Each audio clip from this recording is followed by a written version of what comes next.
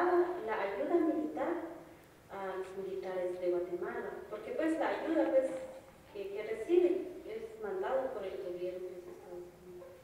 We also asked that you work to cut off U.S. Military aid to Guatemala. Y también denunciar pues todo lo que está pasando en Guatemala para que la gente llegue pues a saber lo que está pasando en Guatemala, porque casi pues no se escucha todo lo que está pasando en Guatemala. Another thing that you do is just announce the general environment of violence in Guatemala, announcing the human rights situation in Guatemala, because much that goes on is never heard outside, in the outside community. What is the military aid to Guatemala now? What's the percentage that's broken down? Can you break it down? What is the percentage of what? I couldn't hear you. I'm sorry, you mentioned how the military aid to Guatemala, what is it? And we all hear about how much it is to El Salvador, but you don't hear a lot about how much it is to Guatemala, and can you break it down? I mean, can you say this is military, and this is the IP, and this is, you know, whatever? Me pregunta cuál es la ayuda militar que se le da al gobierno de Guatemala, me imagino, de parte de la administración norteamericana, y que si eso se puede reducir o específicamente cuál es la cantidad y cómo se hay una ayuda económica o una militar. Sí, la ayuda pues, que reciben, tanto económicamente y armamento también. There's a large amount of aid given to Guatemalan government, both in terms of economic and military. Ahora la cantidad. As far as the quantity, I'm not sure. In 1980, what happened in 1990, there was 9 million of military approved. Actually, only 3 was actually dispersed. In a total of about 150 million economic development, Peace Corps, and AID. For 1990 fiscal year 1991, it's basically the same package. It's about 120 million total, with $3 million of military aid that has been approved, about 50 for economic, some 30 for development assistance, 5 for Peace Corps. And, what did happen this year in terms of what will affect the disbursement of aid for next year is that Guatemala has now been placed on what's called a reprogramming notification list. So before any aid can be actually sent to Guatemala, it has to pass through a House subcommittee which will decide based on its own criteria of human rights whether or not that aid will actually be given to the government of Guatemala.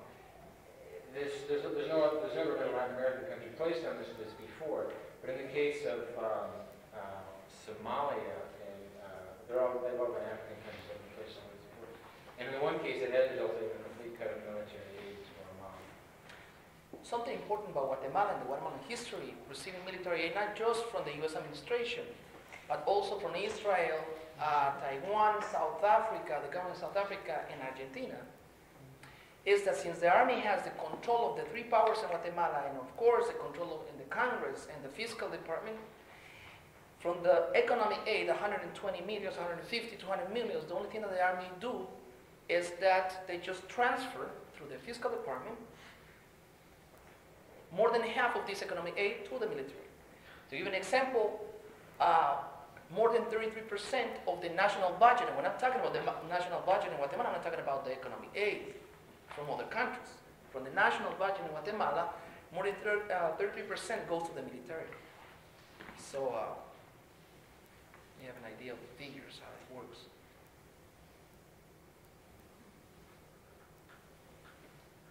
I mean, I mentioned we don't hear much about the situation going on here in the States. Just know why that is, why it's being so neglected. Casi no se escucha la situación de Guatemala aquí en Estados Unidos. Dice, ¿cuál es la razón por la cual no se oye nada de qué es lo que pasa en Guatemala? La razón pues que no se oiga nada de lo que está pasando en Guatemala, porque eso es pues lo que ellos quieren, pues que no se escucha pues la situación en Guatemala. Ellos pues lo que han querido pues decir que en Guatemala pues hay democracia, hay paz. The reason that you don't hear anything is because the very people in control in Guatemala don't want you to know what's going on. Rather, they don't want you to know the reality of what's going on. What they want to promote is the idea that there's democracy in Guatemala and that there's peace. Y también pues en el Congreso también han llevado una mujer indígena para presentar la mujer indígena en las Naciones Unidas, que se llama María Shuya, que viene de Chimaltenango. One of the things that they've done is the Guatemalan Congress has an indigenous woman as a member of the Congress, and they've paraded her before the United Nations and other activities like this. Ella pues ha dicho que en Guatemala la mujer indígena se ha tomado en cuenta, pero ella pues no sabe, no siente que solo ella pues se le ha tomado o se le ha comprado para dar pues imagen al gobierno y no mira pues la situación pues de la mujer en general. She's been appeared before these different institutions, these international organizations, and said that the indigenous women in Guatemala are developing and are leading basically a good life. But this woman doesn't know that she's been bought off by these people and that she's just being used to cover up what's really going on. Dice que también los medios de comunicaciones también son pues controlados por los militares que no son permitidos de sacar pues las denuncias con lo que está pasando en Guatemala. And the press is controlled by the military as well. They only allow certain information that they allow people to get. Something important about that too is that the reason that Guatemala is submerged in a black hole, like probably Ellen had the opportunity to listen to Coburn this year in June in the National Conference in Washington, D.C., when Coburn stated that it seems like Guatemala is under a conspiracy of silence. And it's true. He's right. You hear a lot about what's going on in El Salvador, what's going on in Nicaragua, what's going on in Panama and the invasion by the U.S. Armed Forces in December last year, but you barely hear what's going on in Guatemala. The reason why is that Guatemala is very extremely strategic for the U.S. administration, economically, politically, militarily, and geographically speaking. Guatemala has played a leading role in Central America. Also, the Guatemalan army has played a very important role in Central America, even in the colonial times when the Spaniards were in power. And having in mind that there are more than 400 North American transnationals or corporations actively operating in Guatemala. So this gives you an idea why Guatemala is submerged in this black hole or wrap up in this wall of silence. Under the domino theory, the U.S. administrations have always, they have convinced themselves that if they lose Guatemala, they're going to lose the whole region. They were by the mid-1980s, the U.S. administration said, well, we can probably lose Nicaragua, or we maybe accept to lose El Salvador in a certain point of the history, but we cannot lose Guatemala, because if we lose Guatemala, we're going to be in big trouble. So that's the problem. Well, I agree with that somewhat, yeah, but there's other points too. Well, The FMLN in El Salvador, we hear from El Salvador not because Christiani complains, we hear from El Salvador because the FMLN is very strong and very outspoken. We hear a lot from Nicaragua because in Nicaragua the people took power. We hear from Panama, not through the Panamanians, but through the United States. They had this little party down there. So, yeah, I mean, you're right. Yeah, you're right. I wonder how strong these guerrilla groups are and how can we hear more from them? Ella dice, bueno, en cierta manera yo estoy de acuerdo con usted, pero también la razón por la cual están en El Salvador es porque el FMLN está muy fuerte, ¿verdad? Y ha podido llevar la guerra o escalar la guerra a otros niveles. En Nicaragua, pues, porque la injerencia en la contra de toda la cuestión, ¿verdad? Y que es una revolución en 69. En Panamá, porque no vimos de los panameños, sino que de los líderes norteamericanos, cosa que no estamos de acuerdo con ella. Pero ¿qué tan fuerte es la guerrilla en Guatemala? ¿Por qué no se escucha de Guatemala? Pregunta. Y junto con eso, dado que ustedes, las viudas y las mujeres, han sufrido la represión y tienen por objetivo mejorar su condición y la condición de las compañeras y demás, ¿cómo es que ustedes están trabajando independientemente de la guerrilla? Yo hubiera esperado que claro. Incluso hubiera esperado que en la guerrilla haya muchos de los hijos, de los hermanos y de los maridos que puedan quedar vivos de repente. Should I translate? Yeah. I said that I was a bit surprised when she said that the Widows Association has no connection to the guerrillas. And I said that this surprised me for two things. One, because supposedly they are pursuing the same objectives, and therefore I would have expected that there would have been some sort of solidarity between them. And second, if the guerrilla is of popular extractions, I would expect that many of the brothers and husbands and sons of these indigenous women are actually in the guerrillas. You would like to see that, or you believe that? Well, where I come from, the guerrilla was of very high social extraction. Well, you're talking about the montoneros, and that's No, the I'm urban talking about type of Tupamaros. work. I'm Uruguayan. Oh, Uruguay, Tupamaros, all right, yeah. But I would expect it, yeah. I mean, I would think that the guerrilla is of popular extraction. This is what you see most often.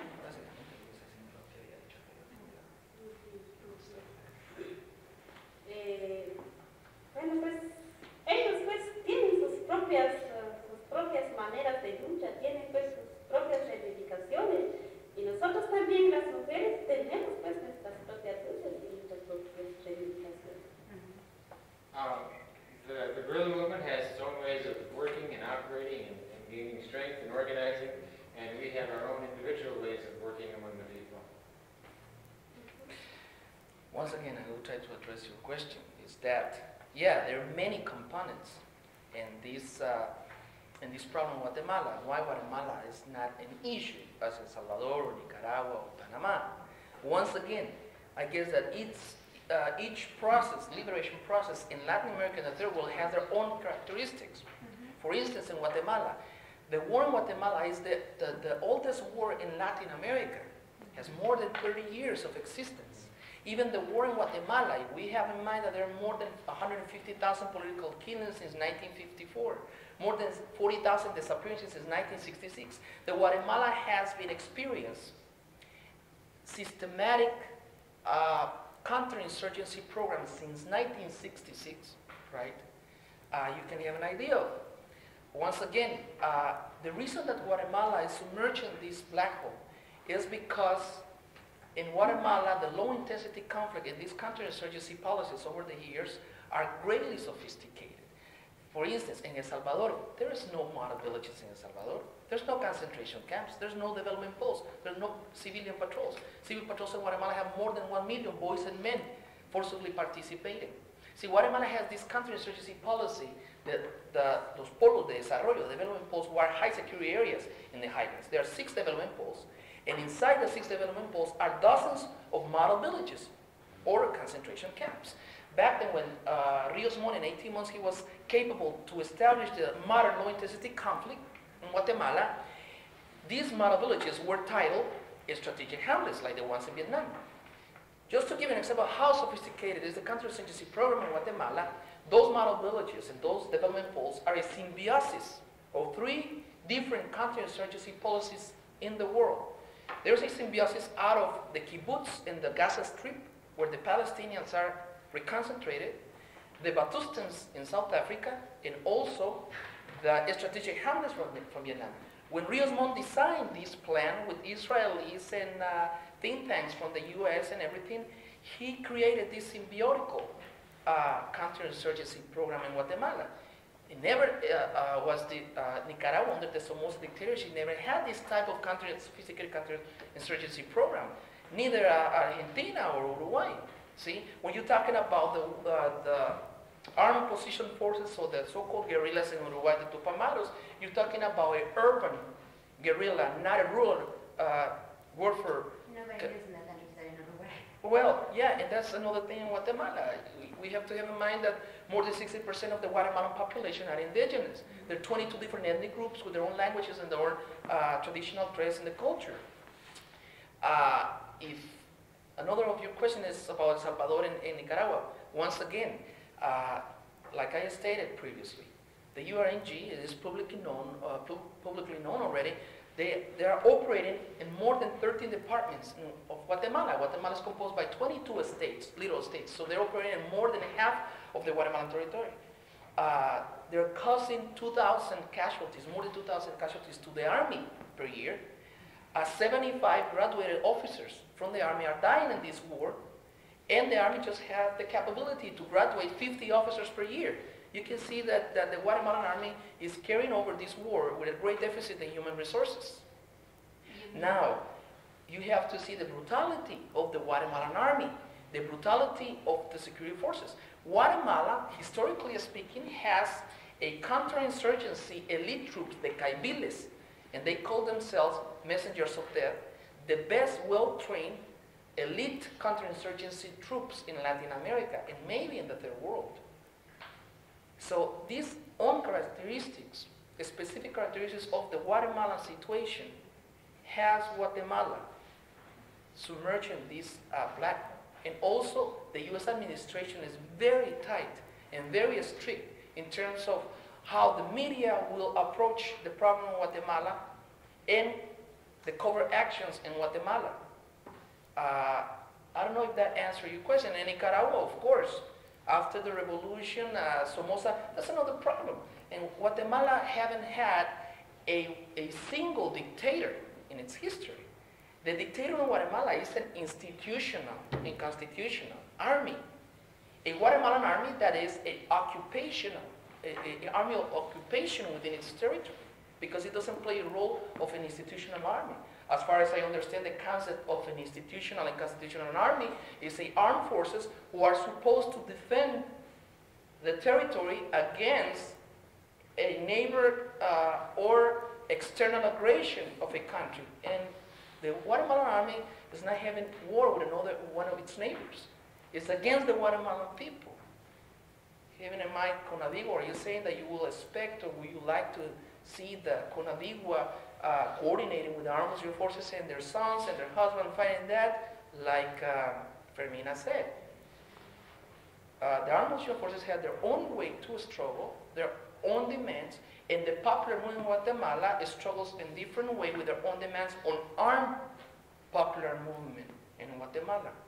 See, if there's going to be a coincidence, historically speaking, between the popular movement and the armed forces, I cannot tell you at this point. Maybe. I don't know.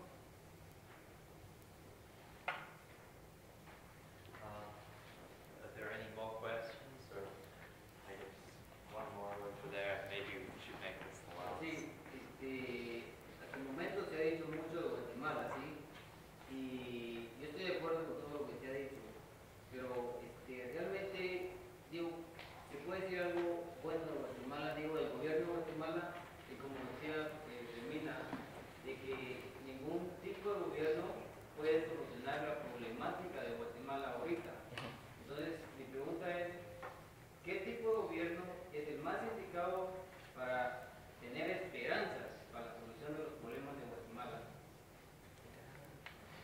¿Podrías traducir, por favor? ¿No? ¿O querés posiblemente que traduzca Jorge o que traduzca tu amiga? Well, I think what he wants to know is we've been hearing a lot, and a lot mostly it's negative. It's not that he's disagreeing with it, just it's kind of on a down note. And he's asking me, what if you could say something on more about a positive note, or what, not necessarily more on a positive note, but what hope do you see? Do you see hope? What kind of government would be best for Guatemala? What candidate might be support? What position? What type, is that? what form of Is there government? any hope there? You know, what changes? ¿Qué forma de gobierno? Como digo, de que pues cualquier gobierno que llega, como ellos pues nunca tienen pues el poder que ellos gobiernan, sino los que gobiernan pues son los militares. Los han pues utilizado ahí, por ejemplo, el gobierno civil, pero solo pues para presentar pues a los otros países que es un gobierno civil, pero los que gobiernan son los militares. Any government that arrives to the power in Guatemala or arrives to the office in Guatemala is not going to be able to produce the changes given the fact that it's the military that controls what goes on. What we have in Guatemala is a civilian president, serves as just more of a facade for the international community, demonstrating that, trying to demonstrate that there's a democracy going on, but in reality, this person doesn't have any power. Si dejan los militares de gobernar, entonces sí, pues vamos a tener un gobierno de nosotros como pueblos. If the military stops governing, being the power in the country that governs, then the people themselves will be able to govern. Once again, we in Guatemala, we base over, as Guatemalans, we would like to see 5 main points of a government in Guatemala. Of course, civilian government under a type of formal democracy if they want. One is we want freedom, democracy, peace and justice, and self-determination. When we're talking about self-determination, we are not inventing the words. We're taking the words from Roosevelt, from the 40s. But when we talk about freedom in Guatemala, we cannot talk about in an abstract way how freedom is.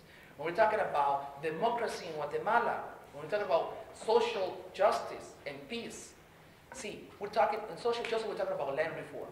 What's the problem? The unequal distribution of land in Guatemala. See, 2% of the Guatemalan population owns more than 65% of the land, while more than 66% of the population, primarily indigenous, don't have any land. So we go here and we come back again to the same point. It's like a vicious circle. Are either of the two candidates that are going to be in the runoff election less aligned with the military than the other, or are they both very strongly aligned? Yeah, less or more maybe. Ella pregunta de que si los dos candidatos que están corriendo para la presidencia Un poquito menos del lado del ejército, o si son más al lado del ejército, como son. Eso pues sería pues que son pues al lado del ejército, ¿no? Y después de que sí están al lado del pueblo. They're both aligned with the military. Neither one of them really stand with the people. Porque vimos pues el caso del gobierno de Inicio Cerezo, que es civil, pero sí pues hubo pues muchas masacres cuando él fue gobernador. It's just like in the case of Benicio Cerezo, the current civilian president of Guatemala. There was, even though he made many promises, when he came to power, there were massacres and terrible human rights situation during his administration. You can have those candidates' background and an information that we have there is Serrano Elias from the MAS party, and also Carpio Nicole and Manuel Ayao from the UCN. They're not resume, but backgrounds.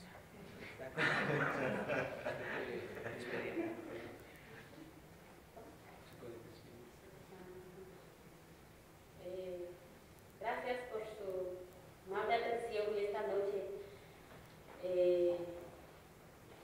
Y pues lo que estamos pues buscando es pues la unidad y la hermandad entre nosotros todos para vivir pues en una vida humanamente, porque nosotros también somos personas, somos humanos y tenemos pues. Thanks for your warm attention this evening and your warm presence here. What we're looking for is the unity and the sisterhood and brotherhood that we can create with people like you here, so that we can create a Guatemala that's decent to live in. Y también tenemos la gran pues, esperanza de encontrar pues lo que estamos buscando, porque hemos pues resistido 500 años y vamos a resistir. We have a great hope of finding what it is we're truly looking for. We have a history of 500 years of resisting this oppression.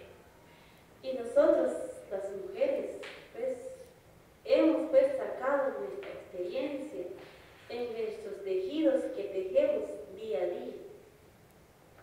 We, as women, have incorporated our experience into the weavings that we make day by day. Que lo hemos pues tejido nuestro tejido, hilo a hilo, y y lo hemos terminado. Y así pues lo estamos tejiendo en nuestra organización y la esperanza pues de encontrar lo que estamos buscando. As we weave our clothing and other materials thread by thread, we also are building our organization day by day and step by step to arrive at our goals. Y esperamos la solidaridad de ustedes con nosotros. And we await your solidarity